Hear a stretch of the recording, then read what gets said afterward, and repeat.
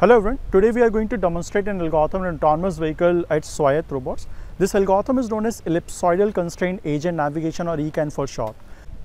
ECAN is one of the rare algorithms that allows autonomous vehicles or mobile robots or agents to navigate in previously unknown and unseen environments, that is without requiring to have the map of the environments or any pre-computed route for that matter from the start position to the goal position.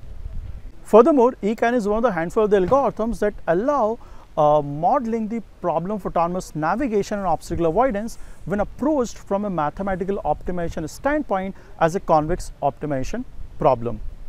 Traditionally, in the literature, the problem of obstacle avoidance when approached from a mathematical optimization standpoint is modeled either as a mixed integer linear program, a mixed integer quadratic program, or a general non-linear non-convex program.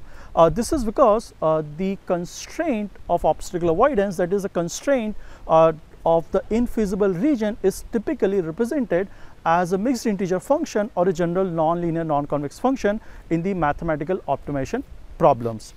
ECAN, on the other hand, allows modeling this constraint as a convex constraint in the mathematical optimization problem, resulting in the overall problem being a convex program. ECAN does so by taking a very practical approach towards representing the obstacles in the vicinity of the agent.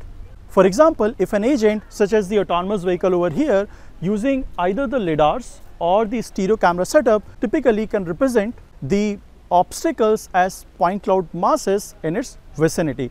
The same is true for the stereo camera setup over here, as every pixel in an image can be associated with a certain depth value, and thus the overall obstacle can be represented as a point cloud mass. This representation that the ECAN uses inherently allows modeling the infeasible region as a convex constraint in the overall optimization problem. ECAN happens to be one of the rare algorithms that allows not just modeling this navigation and obstacle avoidance problem as a convex optimization problem, but it also allows the agent to navigate in previously unknown and unseen environments. ECAN allows safe navigation of the agent or the autonomous vehicle by generating a tunnel of overlapping ellipsoids generated in an online fashion, where each of the ellipsoids is computed by solving a semi-definite program. Each of these ellipsoids defines a safe region, a safe convex region around a vehicle which is free of obstacle, thereby navigating through a sequence of ellipsoids, that is the tunnel that is generated in an online fashion. The agent safely reaches from the start position to the goal position, where the navigation inside the ellipsoid is formulated as a convex quadratic constraint quadratic program. So to read more about ECAN algorithm, one can go through the original paper published in 2011 titled QCQP Tunneling Ellipsoidal Constraint Agent Navigation, or through the blog post that we are posting as a part of this demonstration.